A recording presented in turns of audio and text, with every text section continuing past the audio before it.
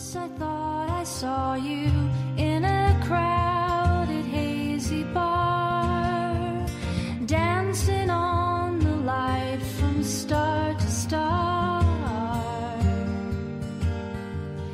Far across the moonbeam, I know that's who you are. I saw your brown eyes turning once to fire. You are like a hurricane, there's calm in your eye, and I'm getting blown away to somewhere safer where the feeling stays. I want to love you, but I'm getting blown away.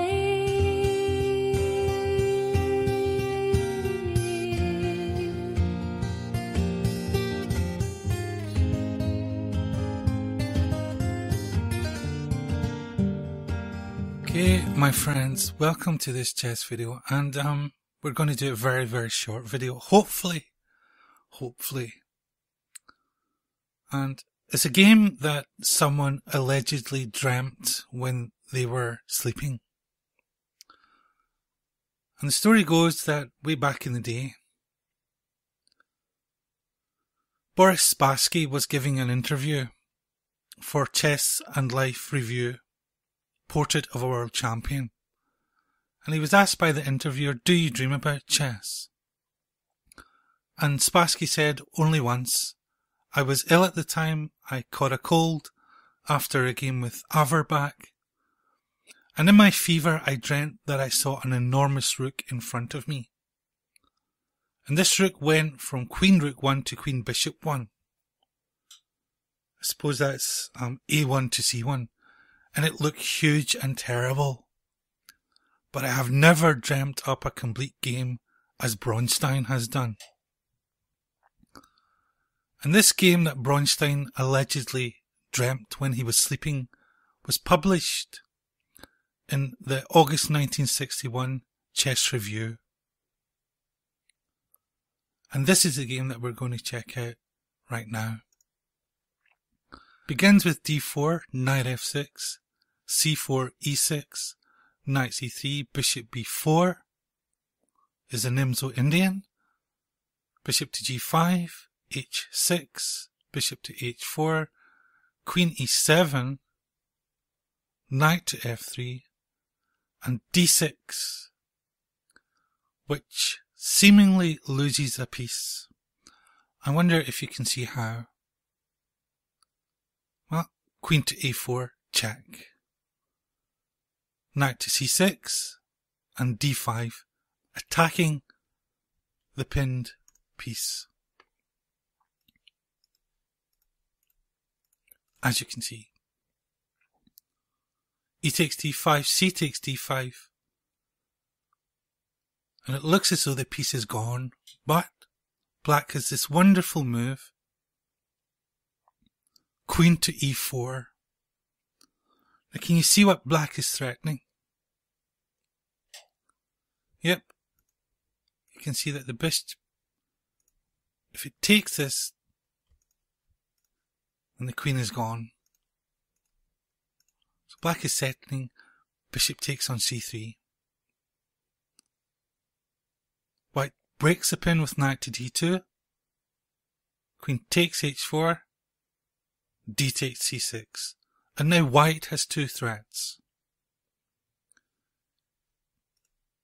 Pawn takes on b7 or a3, hitting the pinned piece because, as you can see, well, this bishop is pinned to the queen.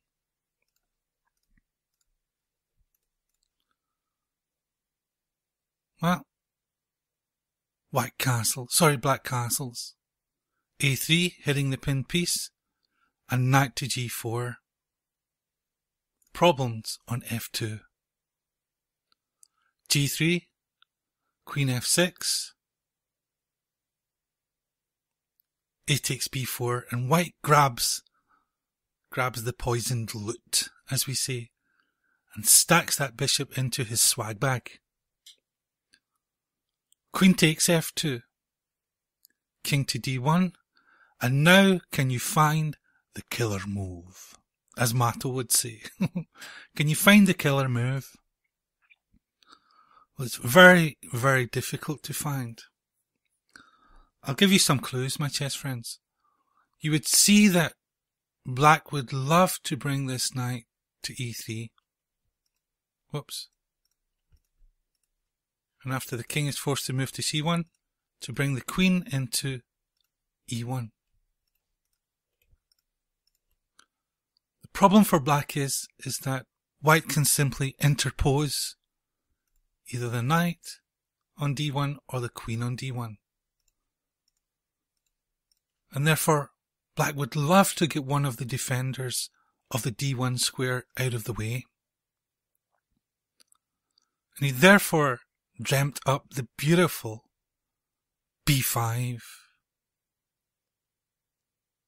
trying to get rid of one of the defenders of the d1 square.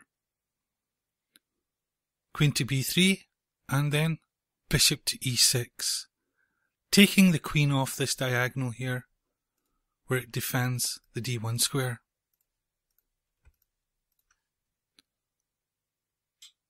Once the queen is moved off, now black can play knight to e3. King is forced to c1, and now we see the point of both b5 and bishop to e6. After queen to e1, there's only one move which interposes itself. Knight to d1, and do you see the killer move? Yep.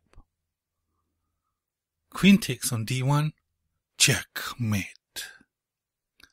So very, very interesting game, but imagine dreaming a game like that up when you were sleeping. Well, is that what happened? Well, afterwards David Bronstein himself gave the instance where, after he gave a lecture in the Shigorn Chess Club, he told the audience about a game that he was thinking about before he played it against Viktor Korchnoi, and he was not sleeping at the time.